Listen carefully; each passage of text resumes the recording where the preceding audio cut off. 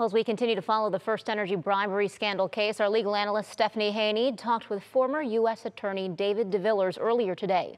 He's the prosecutor who charged former Ohio House Speaker Larry Householder and former Ohio Republican Party Chair Matt Borges, among three others, with federal racketeering tied to receiving more than $60 million in bribery money from First Energy. Here's what he had to say about their sentences.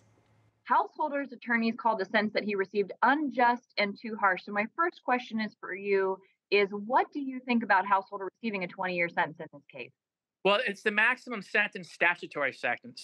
So racketeering only goes 0 to 20, but his guideline sentences are even above that. So if he was charged with multiple offenses or offenses that had a cap higher than 20, he would be looking at, quite frankly, a life sentence. Now, today we just received the information that Matt Borges in this case was sentenced to 5 years in prison. What do you think about him getting that lesser sentence than Householder? So as you can tell from the indictment, there's three parts of the scheme. And really, Mr. Borges was only involved in the third part, and that was to kill the ballot initiative to overturn the House bill. So in a lot of ways, he kind of came in at the tail end. So I think that's what Judge Black looked at. I know that's what the AUSAs looked at too when they made their recommendation.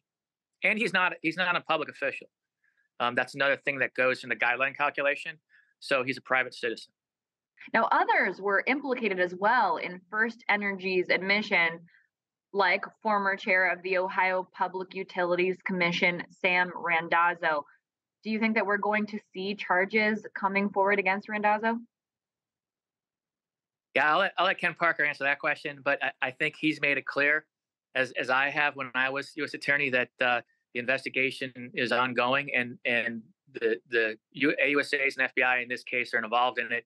They're going to follow it to wherever it leads. And Ken Parker has made it clear that the investigation is ongoing. Okay. I think that I know the answer to this question based on what you've just said, but I'm going to ask you anyway. Randazzo was appointed by Governor Mike DeWine. That was over the objections of others. So aside from Randazzo, do you see any other potential charges coming, possibly against our governor, possibly against other people? I'll just repeat what I said, that I'm confident that Ken Parker and the AUSAs and the FBI will follow this wherever it leads. And where it leads to, we'll know probably here sometime this year.